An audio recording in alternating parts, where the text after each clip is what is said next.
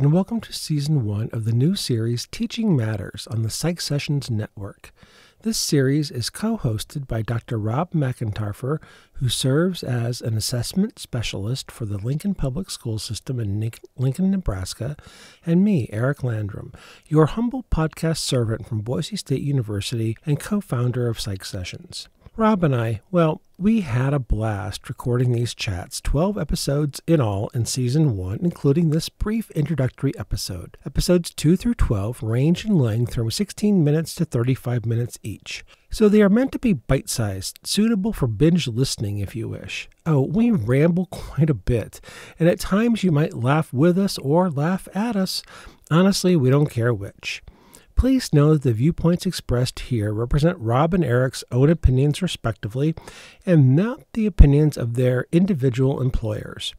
As we discuss teaching matters, we hope these conversations will be provocative and thought-provoking. If you have ideas for future episode topics or want to comment, most podcast outlets allow for comments, or you can email us at psychsessionspodcast@gmail.com.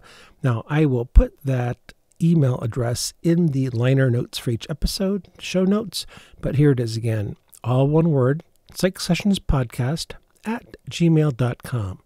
Thank you so much for listening, and enjoy Season 1 of Teaching Matters.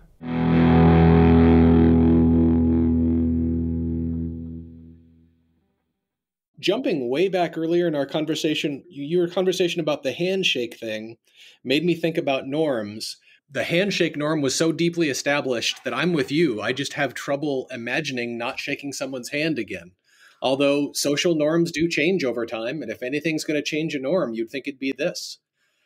We might be able to apply that same thing to what were our norms in face-to-face teaching that may need to change, and what were our norms in face-to-face faculty meetings that need to change? They need to get replaced? Do they need to... That might be useful. And over time, norms have certainly changed. I was going to say for better, for worse. And I guess this is for better and worse. When I meet with students, when I used to meet face-to-face with students for advising, if they had a concern, either as chair or as a faculty member, I never shut my office door.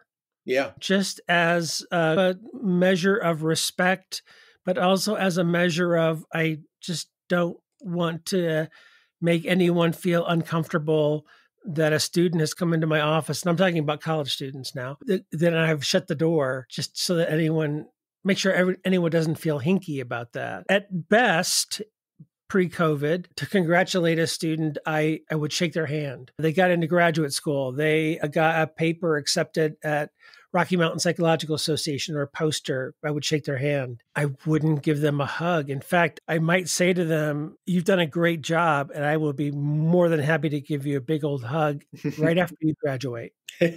Sure. I mean, to really drive the point home that while you're my student, that's not going to happen. Or send me a Facebook friend request right after you graduate, kind of thing, just to have that professional distance. And those were things that I was doing pre-COVID. And I don't think other people have to follow my rules. I think those rules are different for different people at different stages in their careers. I think they're different for male faculty and female faculty. I don't prescribe anything for anyone else. So those are just things I follow. And within the context of social norms, then we've got our own individual rules for how we behave, but then we have some rules for how we behave that we may not even be aware of. And maybe some of those, if we make ourselves aware of them, we could find substitutes that are useful in a virtual environment.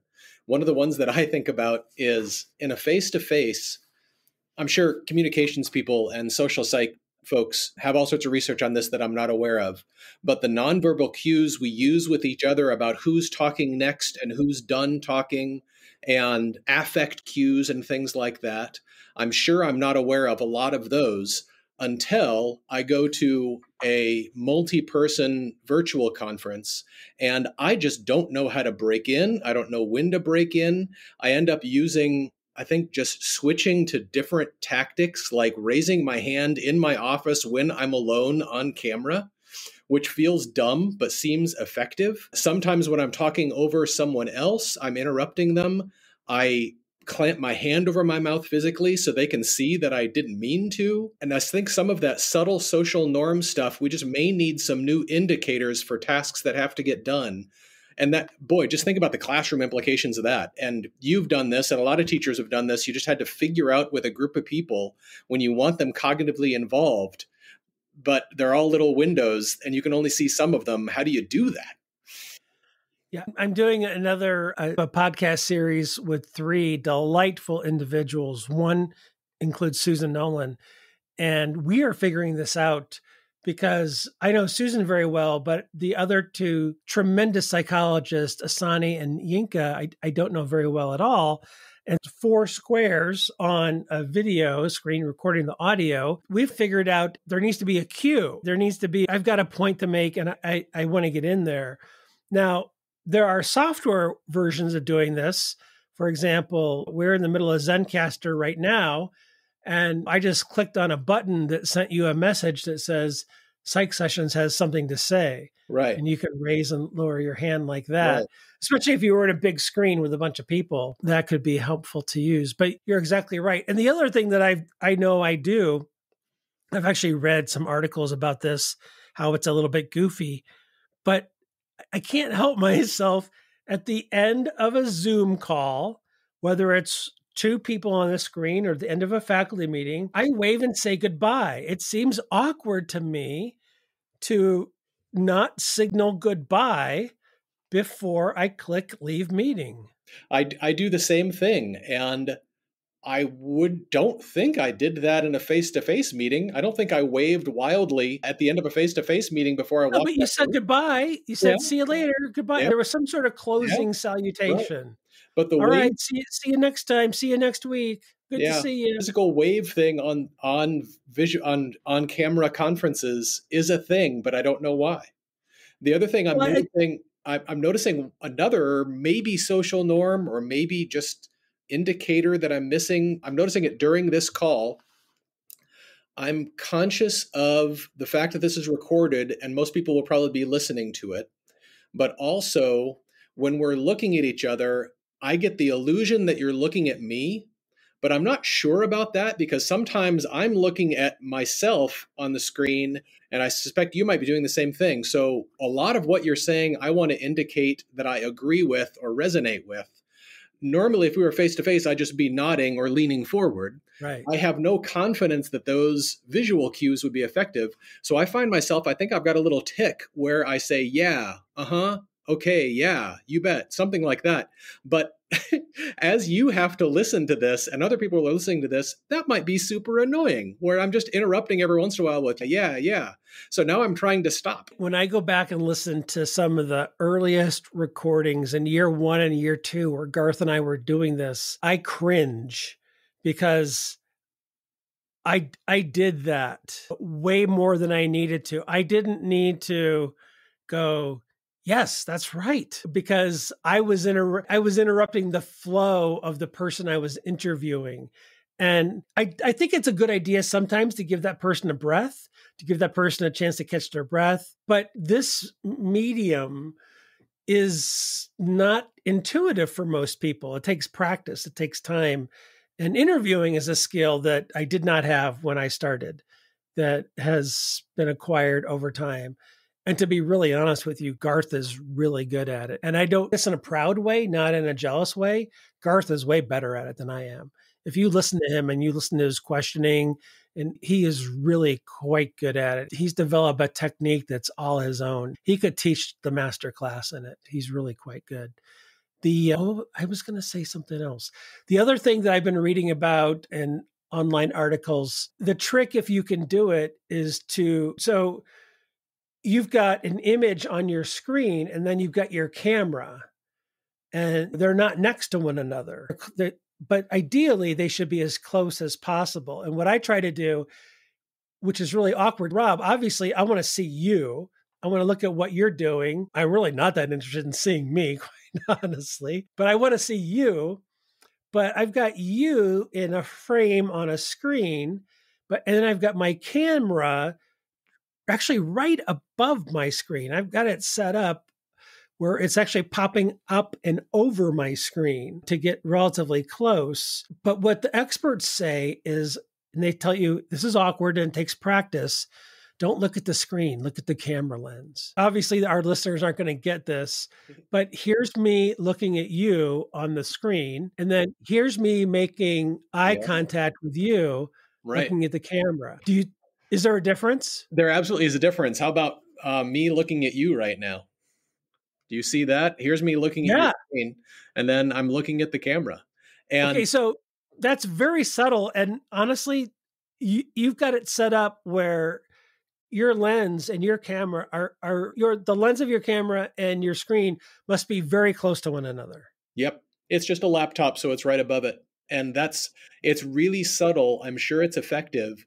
I don't know how it feels to you. It feels awkward to me. I'm trying to stare straight down the barrel of the lens of the camera right now.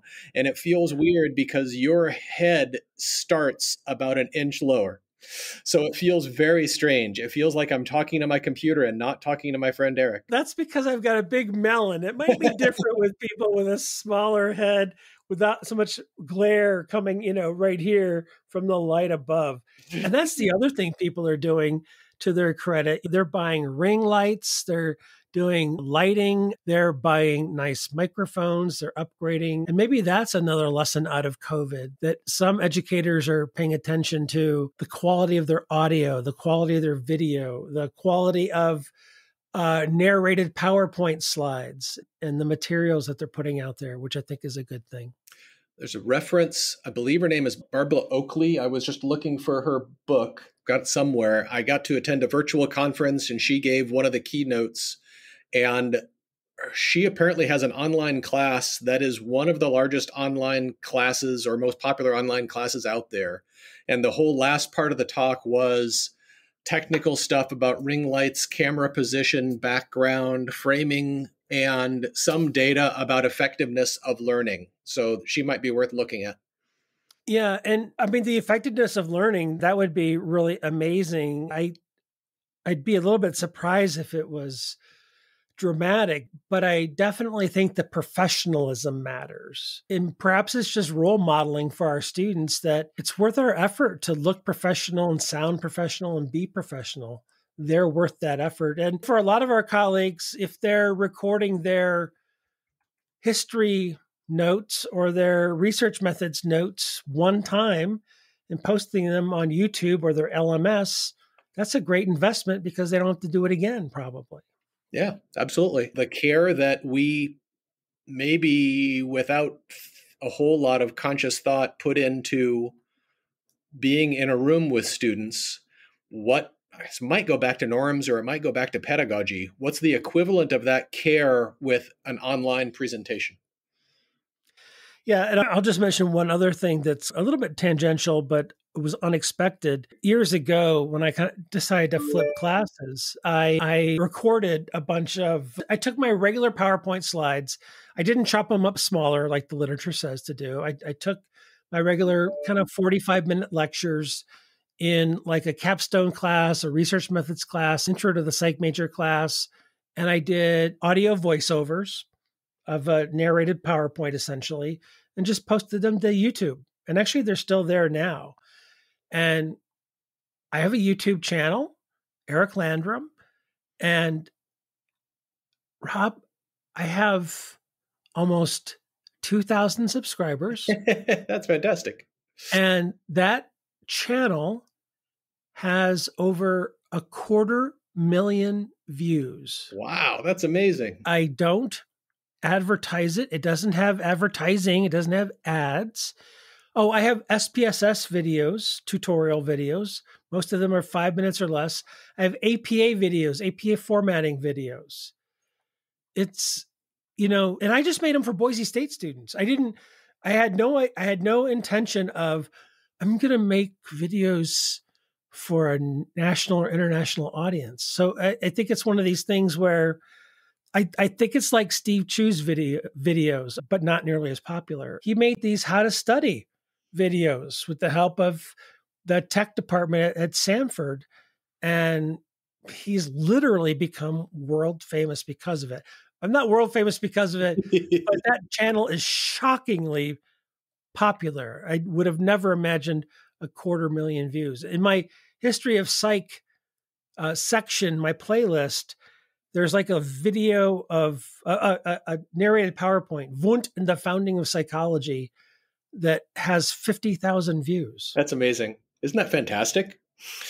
It's fantastic, and also, I want to say troubling. It's or it's just mind-boggling. I'm surprised that the need for content is out there. Earlier, we were talking about what is the value added of in-person and online, and what works well online in a teaching situation versus an in-person situation versus an online situation. And obviously, those data are part of the answer. A whole bunch of people are getting a lot out of your online, strictly asynchronous online, no interaction. So part of the answer is a hell of a lot learning can happen online, even asynchronously. I've often thought that, let's say I'm going to circle back to research methods and teach that class. First off, I've recorded all my stuff, but now it's out of date.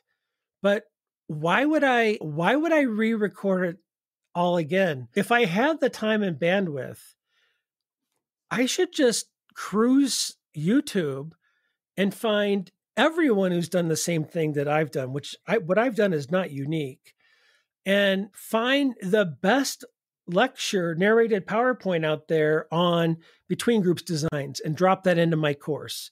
I should curate the best materials on each topic, curate the best materials on correlation versus causation, drop it into my course. Regan Gurung at Oregon State was teaching research methods at the undergraduate level in the last term.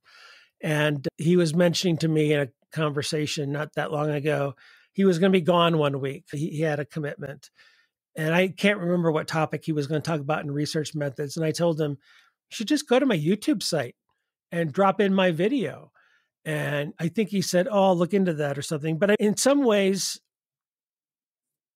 I know we pay instructors to create the content and then to teach it, but the content's created. Yeah. Not every instructor writes their own book. Why would every instructor create their own lectures? What that makes me think of is, and apologies, I should have told you I do need to wrap up quickly after this, but that makes me think of apparently Bill McKeachie at Michigan in the intro class. I hope I'm getting the story. He used to tell intro psych students, buy whatever textbook you can find, make it within X year to X year, but bring whatever textbook you can find. And then he would deliberately have them compare and contrast concepts across textbooks. Your idea makes me think maybe we can do something similar with curated videos. Maybe you can have a variety of different things out there for students and then deliberately show how to evaluate what you're seeing. And that could be deeper processing for students. Absolutely. And not only did Bill McKeachie do that, but Regan actually did a study within the past 10 years where he actually did the same thing with, I think, a series of 6 different intro psych books and looked at learning outcomes on common tests. Neat. Partner